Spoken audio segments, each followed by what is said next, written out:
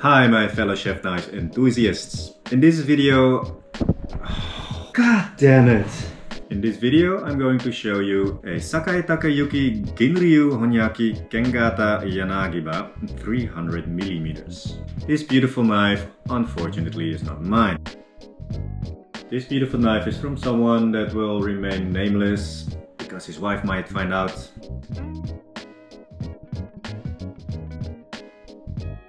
Obviously, after shooting this video, I will send this knife to the rightful and lucky owner. Sakai Takayuki is the largest maker in Sakai. Sakai Takayuki knives both open the door to traditional Japanese knives and a door to European style knives, especially for the Western market. Sakai Takayuki became the biggest knife maker in Sakai by cooperating with different knife smiths, handle makers and sharpeners to craft their knives. These makers could be anonymous makers in the Japanese knife industry or highly regarded masters. That's the reason behind the huge gap in prices among Sakai Takayuki knives. You could find a Takayuki knife between the $100 and $150 price range.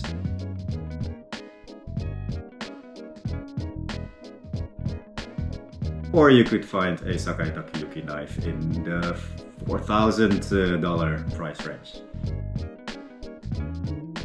For the Japanese traditional knives, Sakai Takayuki has some of Japan's best master blacksmiths, including Itsuo Doi and Kenji Togashi. Master sharpener Yamatsuke-san, with his steady hand on the Kaiten Toshi, which is the Japanese water stone machine, guarantees a superior finish of absolute sharpness and sharpness retention.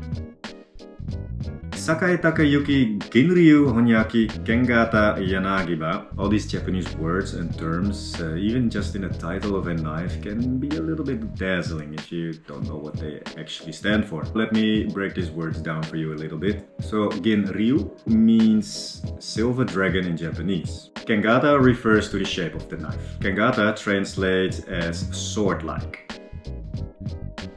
Yanagiba or Yanagiba bocho literally means willow blade knife. It is the typical example of the sashimi bocho, sashimi meaning raw fish, bocho meaning knife, used to prepare sashimi and nigiri sushi. When preparing sashimi and nigiri sushi, the goal is usually to have cut surfaces that are even, smooth and shiny in order to maximize the taste. The construction of a Yanagiba is especially designed for that purpose. Honyaki is the forging method of the steel. Honyaki, the kitchen katana, is the name for the Japanese traditional method of forging a blade most similar to the tradition of Nihonto, Japanese sword or katana.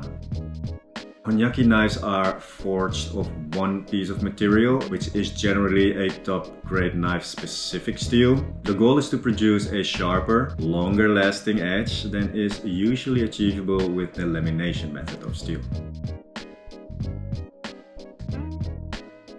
Okay, let's see what's in the box.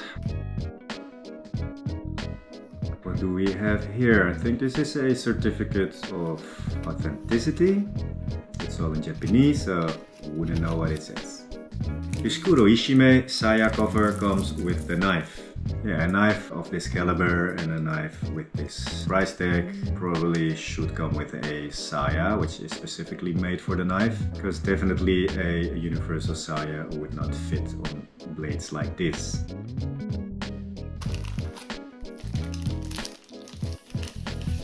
The handle material, ebony wood with cultured marble ring at both ends.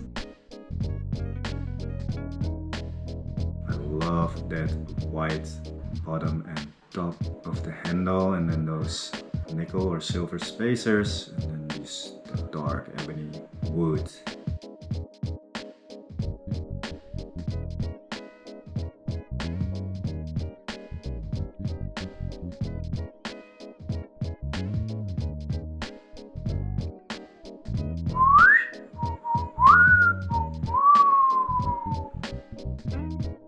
Right from the start, I'm loving the shape of this knife, this Kengata shaped knife.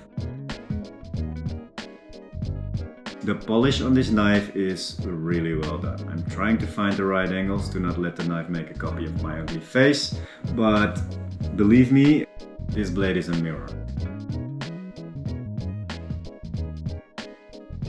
Ginryu is the top of Sakai Takayuki stainless steel models that is made entirely with Swedish steel, and each knife is finished by a master sharpener in the traditional Japanese style. So let there be no mistake. This blade is a premium sashimi knife. It's made from the highest quality Uddeholm Swedish steel manufactured at the Sandvik steel factory. The use of this steel is popular with Japanese knifesmiths due to their predictable behavior during forging and the fine structure of the steel after the hardening process. Thanks to this structure, the steel excels in extreme sharpness and sharpness retention.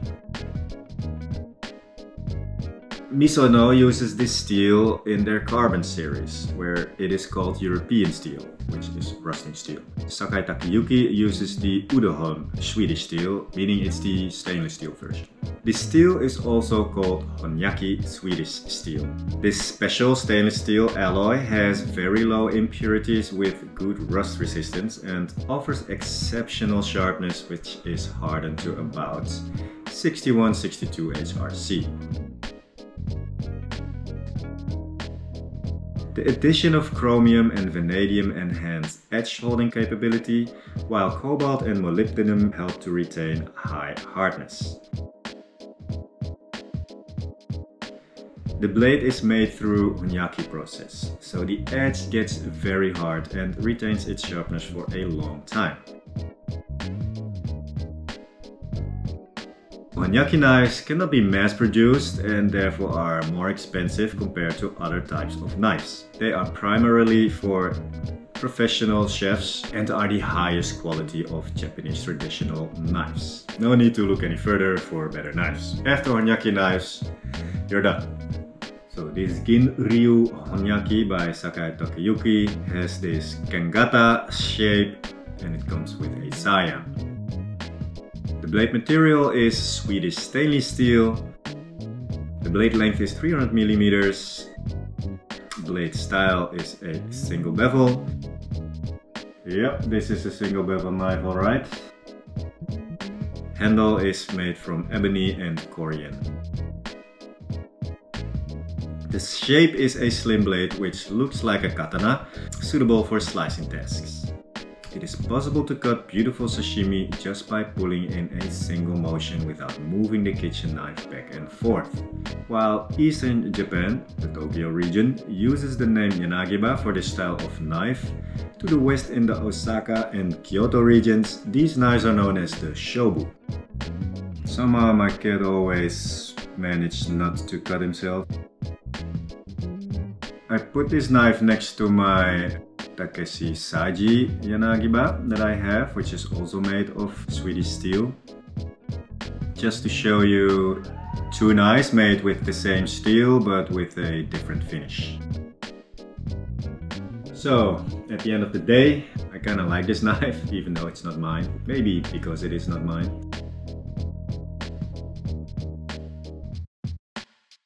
It's definitely a Honyaki knife, which is kind of in the lower price range when it comes to Honyakis. Let's say $1,000 is probably the lowest price you would find on a Honyaki knife because of the process of making a Honyaki. But yeah, given that price, you really get a beautiful knife in the hardest steel and the purest steel. Beautiful fit and finish. It will definitely look good in the office. I, for one, if I will ever purchase a Honyaki knife, which perhaps might happen one day. I mean, I'm not a sushi master. I don't prepare sashimi very often. I mean, maybe once or twice a month. I definitely don't need a Honyaki Yanagiba.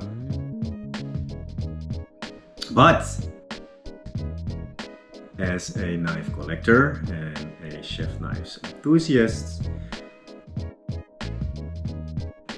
yeah, I would definitely love to have a Honyaki, just so that I have one. But then I would definitely go for, I would probably want to go for a Mount Fuji Honyaki knife with that beautiful hamon with the Mount Fuji shape and maybe the moon or half a moon right besides it.